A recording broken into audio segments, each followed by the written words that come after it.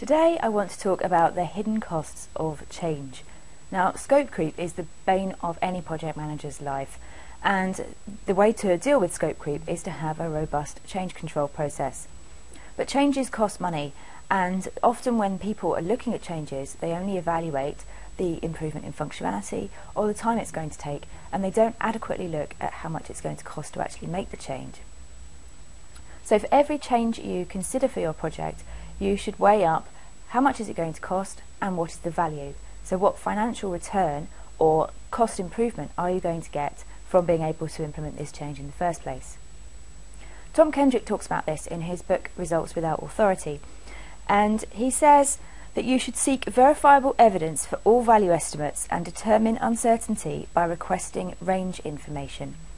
So in other words, what you need to make sure is when people come to you with a change request and they submit it saying it's going to be a great improvement for the project, really question the estimates that have gone into putting that together. Where did they get the information from? How did they put those numbers together? What justification do they have that it will actually deliver an incremental amount of benefit to the project as a result of making this change? Weighing up the cost and the financial benefits, or benefits that can be monetary but expressed in a different way, so perhaps efficiency gains, for example. Those are the kind of things that need to go into the change assessment process.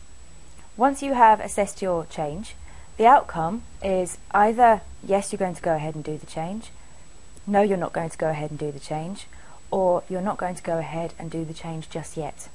There's always the possibility that for something that's a good idea and that's perhaps borderline in terms of whether or not it would have a significant impact to the ability of the project to hit its published milestones, you can park it. You don't have to say a definitive yes or no.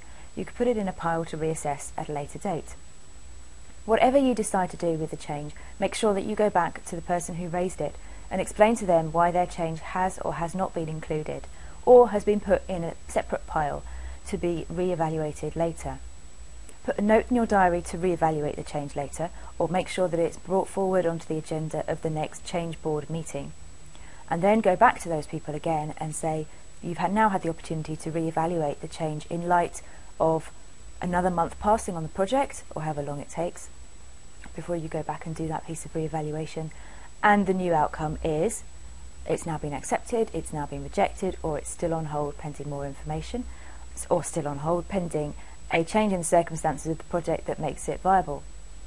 Those kind of changes in circumstance, maybe a risk has materialised, an issue has been resolved, or you've just got more confidence in the schedule and the budget, and you now know that you have a reserve of contingency that you can draw on, which would be worthwhile spending on making this particular change.